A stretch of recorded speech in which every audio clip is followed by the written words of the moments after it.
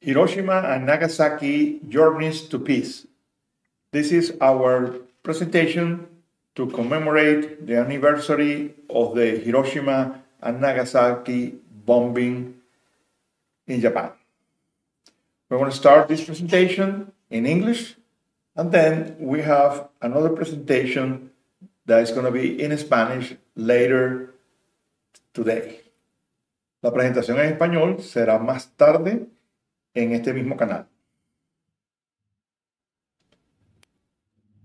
On August 6, 1945, Hiroshima was attacked by the US.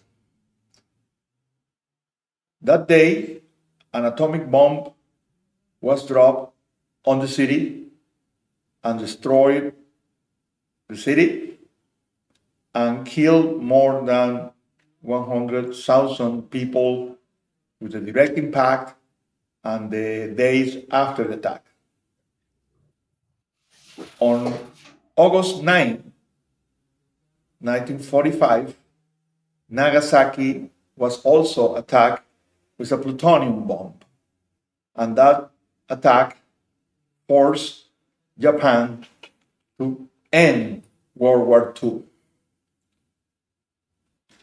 Today we're going to show you a little bit of what happened to those cities, specifically Hiroshima, but we want to concentrate this presentation on the recovery of the city, of what are the city today, our journey to Hiroshima Park and Museum, and how these cities became modern, active, prosperous cities in Japan. These are images from the museum that we visit during the World Scout Jamboree in 2015, and we're going to show you later more details about our visit. But here you can see how was Hiroshima before and after.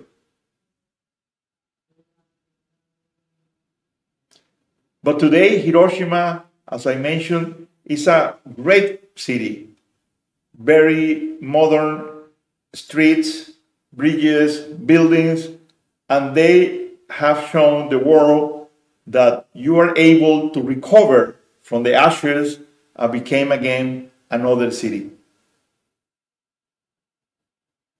Why am I doing this? Well, in my early professional years, I went to MIT, the Massachusetts Institute of Technology, and finished with a master's degree in nuclear engineer and an advanced nuclear engineer degree. I went back to Venezuela and became the head of the only nuclear research reactor that we have in this country. And I became the youngest head of a nuclear reactor because when I went to a conference in Europe, I find out that the Latin American country has the youngest head of the nuclear reactors. It was a huge responsibility to manage a research reactor with scientists, a lot of research assistants that were looking for peaceful uses of the nuclear energy. At that time, I was also exploring nuclear energy as a resource for electricity. And also I discovered the nuclear effects of nuclear weapons. It was a sad part of the knowledge that I wanted to see how to move forward with those parts of the nuclear engineering degree that I was not too positive about. I discovered some military uses that we tried to use non-destructive testing into some small weapons and ammunition. And then I decided I want to move forward into other areas of green energies or non-proliferation, nuclear weapons, use these degrees, this knowledge to cover other areas of communications, the internet, and information technology. And this is why when I became a leader of the scouting movement, the Boy Scouts of America, I decided to be part of the Messenger of Peace, and I decided to be part of the Scouts that see the world in a different way. We try to enjoy nature, rivers, lakes, all the possibilities of being outdoors. And then all this, after many years, took me to Japan. I was a leader in the World Scout Jamboree of a Boy Scout of America troop, and we went to Japan. Part of the experience in the Jamboree was to do side trips to the countryside, to cities, to cave, to many areas outside the campsite that was very useful to know more about the country, to know more about the culture and how people went. But the top side trip that we had was to Hiroshima Peace Program in the Hiroshima Museum and Park, Memorial Park. We arrived a few days before August 6th. That was the commemoration of the atomic bombings.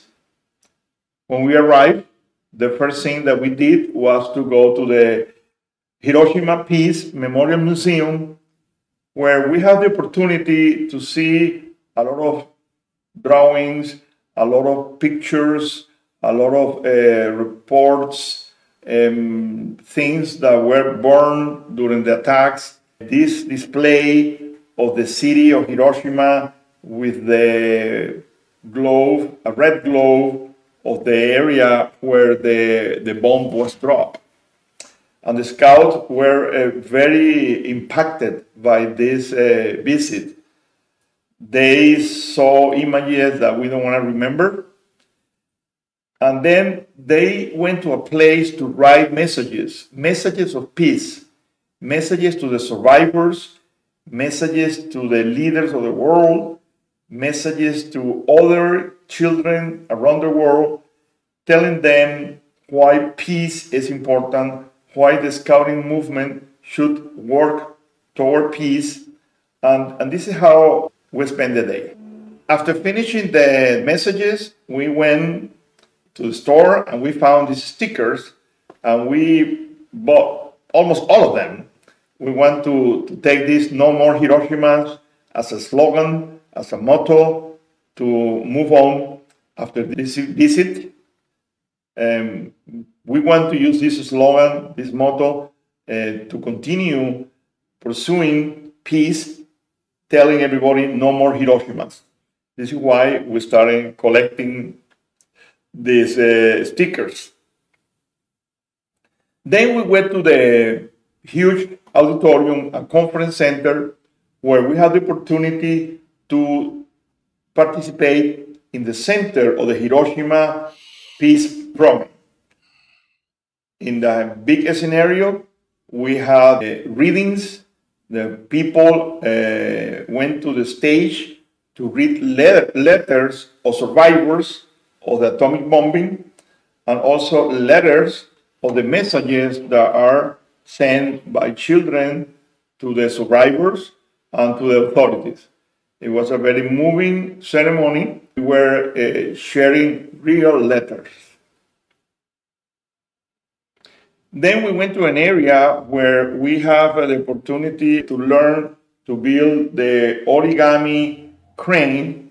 The origami crane is a symbol of peace, and we're going to talk later how to do the origami cranes and why the origami crane became a symbol for children and peace around the world.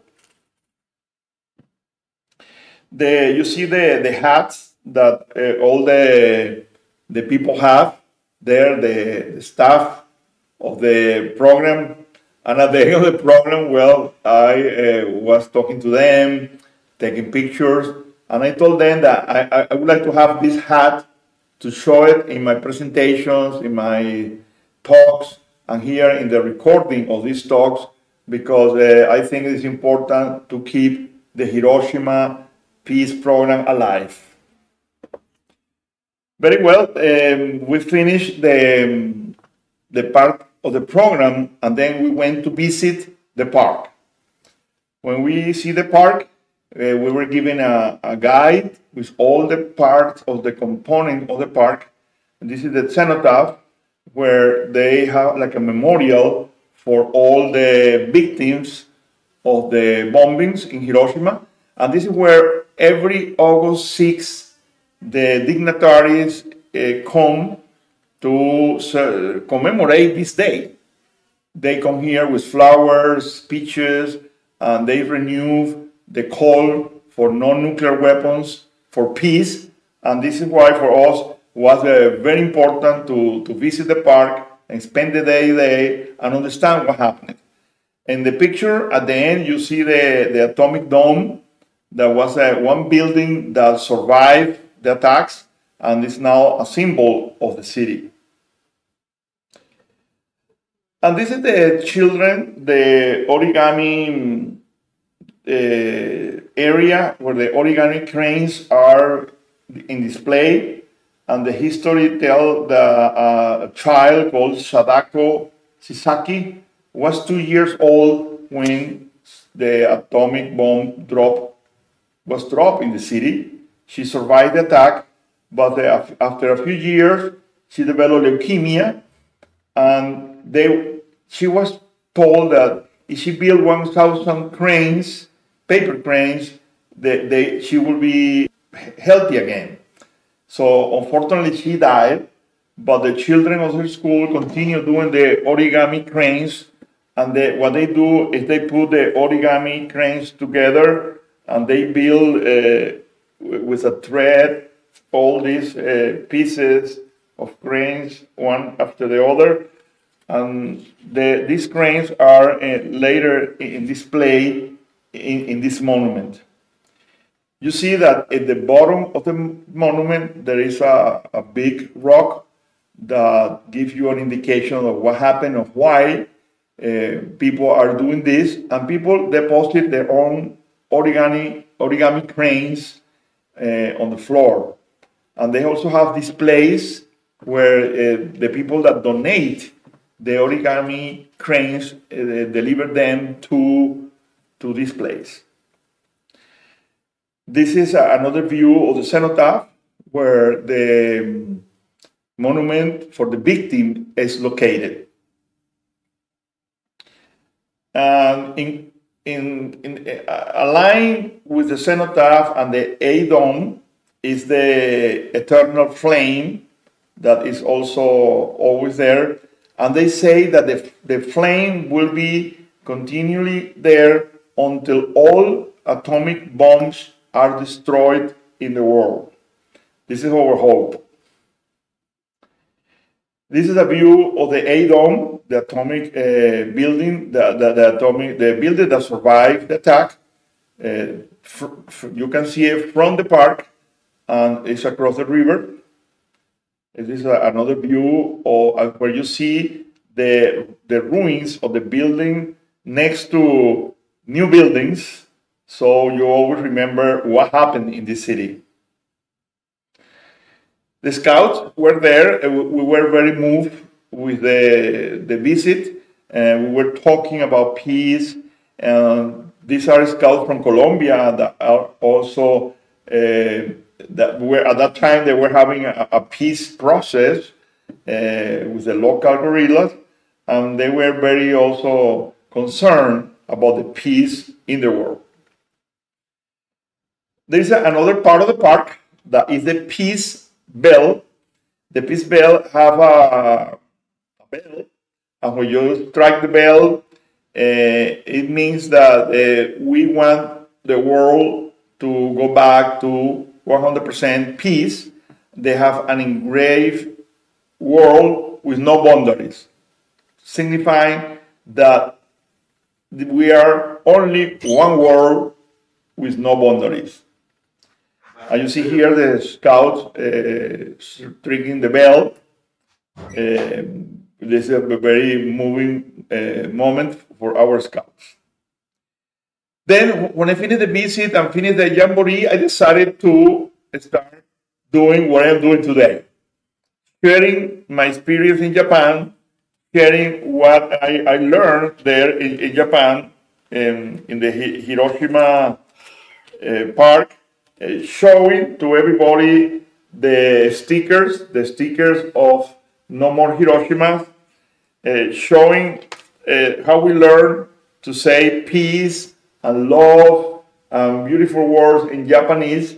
And this is some of the experiences that we have, plus exchanging stamps, exchanging things, gifts with the scouts there. This is a sample. This is my scarf there. We normally exchange a scarf or neckerchief with other scouts of the world.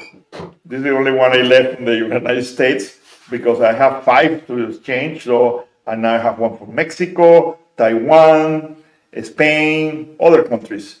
That was very interesting.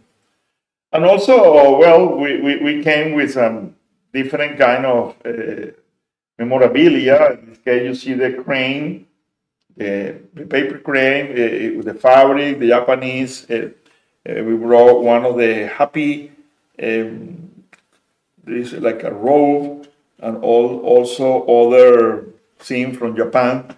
And then those days, I started in the university to commemorate the 70th anniversary doing a program that we call Origami Cranes for Peace.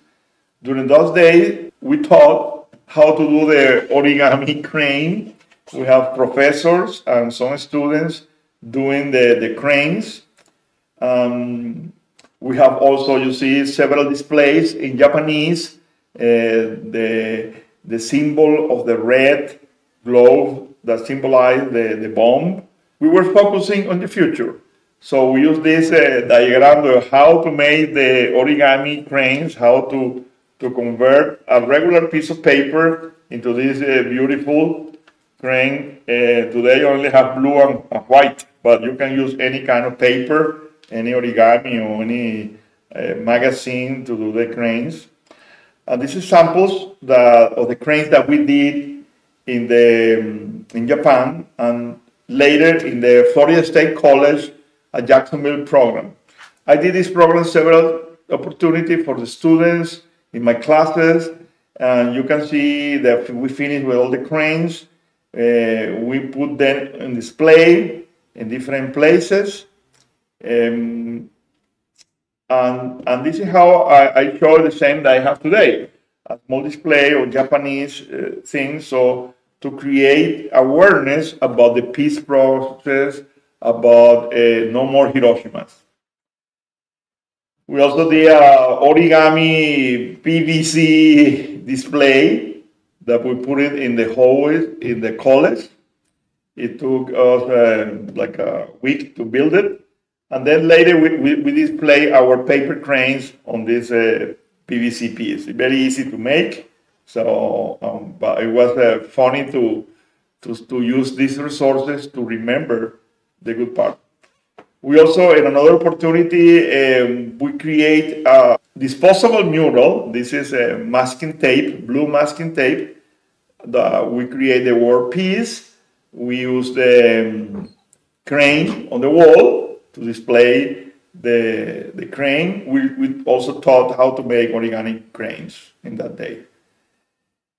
But we went beyond the experience in Hiroshima to learn more about Nagasaki. We didn't have the opportunity to go to Nagasaki, so I decided to learn more about Nagasaki. And what happened was that I went to Javier. Javier is a town in Spain that has the Basilica of Francisco Javier, that is a priest that went to Japan to expand the Christianism there. And when I was visiting the church, I was asking the priest, hey, do you have a stamp? I would like to have a stamp on my visit to put it in my book. Like when you go to Camino de Santiago, James Way, other places, I have this as a journal. So I went to the church, to the office, and I saw all the relics of Francisco Javier. It was very interesting, and I asked the father, oh, Japan. I was in Japan, I told him, but not in Nagasaki. I went also to Hiroshima, was very sad. And then he said, are you familiar with the Virgin, with the burned Virgin? I said, no. What happened? Well, when Nagasaki was destroyed, the church was destroyed, but this part of the Virgin, Nagasaki was destroyed, but this head of the Virgin survived with no eyes and a burn on the face, so that people remember what happened those days. And that head of the Virgin is still in the Basilica there in Nagasaki. It was very interesting, very moving to add Nagasaki to my presentations. This is the plaza they have in Nagasaki, the Memorial Peace in Nagasaki. I have not been there yet, but I was able to find this picture to show you the center where the bomb was dropped. And also inside the museum, they have a museum for peace where they emphasize on the non-proliferation of nuclear weapons. They want us to be weapons-free, and they have this display where they symbolize the amount of nuclear weapons that cover the earth. Well, we found different ways to display what we were doing, and we use story maps, the ArcGIS story map that we have been using for cultural routers, for my port, for my classes. It's a tool that my students are using. So I decided to do a Hiroshima Peace Memorial Park story map. And this is the cover that we use. Then we show the map, a display of the highlights of the 65 monuments they have there in the park. But we show the ones that we went, some of the most significant ones. We also took the map of the memorial guide and saw the places they recommend you to visit if you don't have time to go back in another day. You want to see all of this in one day. And all this is very easy to walk. Well, this is our scout. I have pictures on the map showing what we did when we went to the museum to see the display. This is another part, because I already showed you photos inside the museum. I don't want to do it again, so you already have the photos, but we share some of the photos inside the museum, but we also add some of the pictures that we did not have. For example, the Prayer for Peace statue, that is a monk praying for peace. We were able to see also a lot of Japanese scouts. During the day that we went in Hiroshima, we all have a demonstration. There were people there demonstrating against nuclear weapons. I was told that this is almost every day where the people demonstrate. They cannot enter the park to do demonstration. They do it in the public parts of the city, that is the bridge that connects to the other side of the river. On August 6th, you remember that we went to the Hiroshima a few days before, but on August 6th, during the Jamboree, we have a memorial day where we have commemorate the attacks. We pray for peace. We pray for the victims. And what is important, that we were more than 150 countries there doing this activity. And it was very interesting to see, especially a scouter from Japan. We were shaking hands and taking pictures together, remembering that happened that day doesn't mean that we are now not going to be friends. We are friends. Japan recovered from the war. Today, we are one of the close allies of the United States is Japan, and we have a great friendship. While I'm doing this presentation, there are scouts in South Korea doing the World Scout Jamboree. They are now living the camp because weather condition is not really good right now. But I hope that we can continue sending scouts to world or regional Scout Jamboree because it's a way to continue with the Messenger of Peace program. Well, that day I did several videos. Some of the videos were done by a local New York journalist.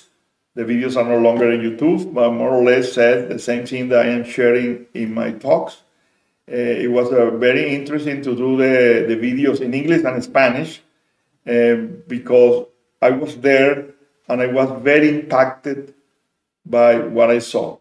As a nuclear engineer, for me it was a very profound moment to discover that some of the things I learned were not for peace.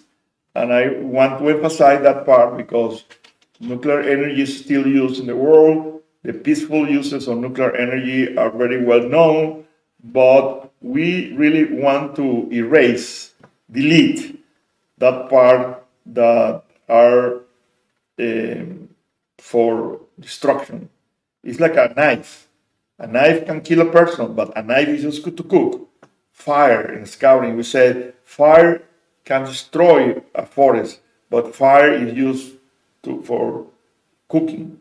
So let's emphasize in the positive use of the nuclear energy, of the nuclear investigation, research, and nuclear medicine, and forget the destruction that can be created by nuclear weapons.